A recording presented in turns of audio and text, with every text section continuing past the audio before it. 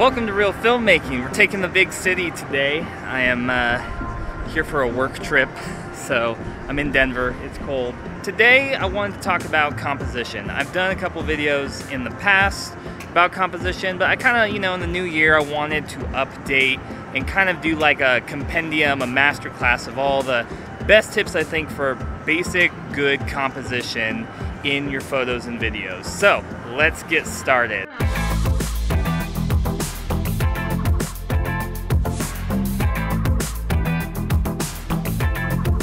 So I think the most important rule of composition has to be the rule of thirds. And it's a pretty basic foundational rule in composition. And what happens is you take 4 lines that divide your frame into 3 parts. And from the division of the frame, you put the most interesting things, like whatever you're taking pictures of, or if you're doing video, you put the most interesting things on those lines or on the intersections of those lines. So if you're doing portraits of people, you want their eyes to be at those intersections. If you're taking a picture of something, you want to put it on one of those lines on the thirds, and that helps to balance an image and to draw the audience's attention to that spot. So, rule of thirds, big game changer in getting good, great looking composition.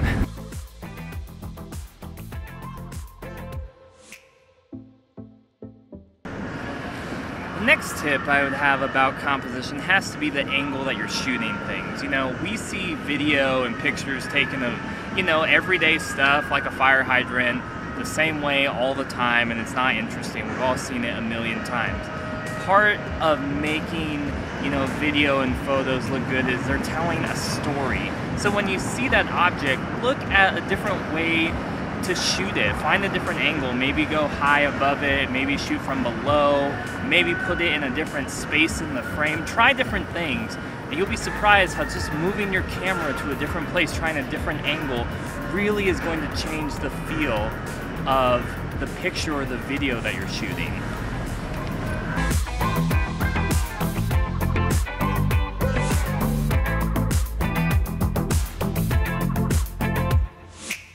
So my next tip is about depth of field. And depth of field is a very helpful tool when you're trying to separate your subject from your background. And this is helpful in video and photography so you can draw attention to whatever the focal point of the picture or video is.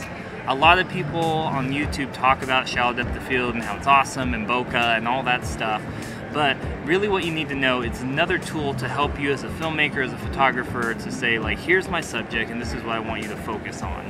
So like right now you can see that I'm right here. You can see that I'm in the city, but I'm the focus and everything else is kind of blurred out. So using shallow depth of field, using a range of depth of field to choose what's in focus rather than what is not, and to draw attention to certain things can be very helpful as you are putting together different scenes in video and photography.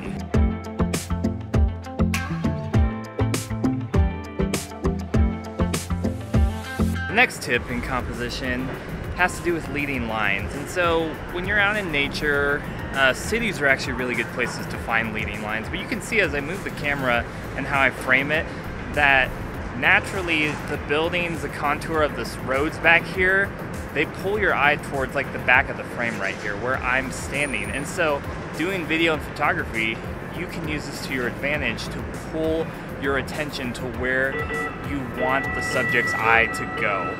So leading lines, you'll find them everywhere, especially in the city.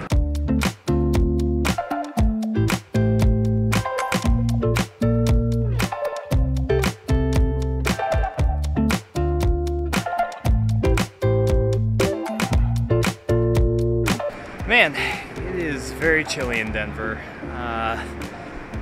Now I'm having this conference here, and me and my friend are like, of all the places they could have had this conference in the winter, why Denver, It's a great city, but it's just really cold.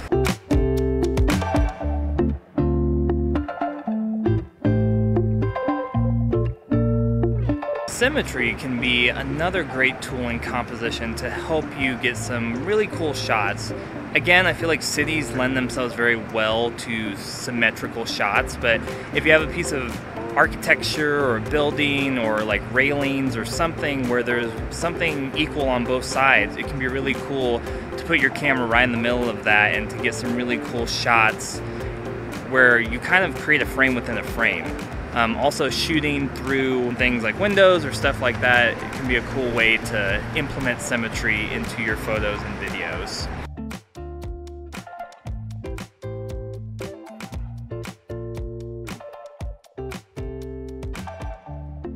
It's getting cold outside, so I decided to check out this convention center that's right across the street from where I'm staying. So, you know, get warm and learn about whatever is going on here. I have no idea.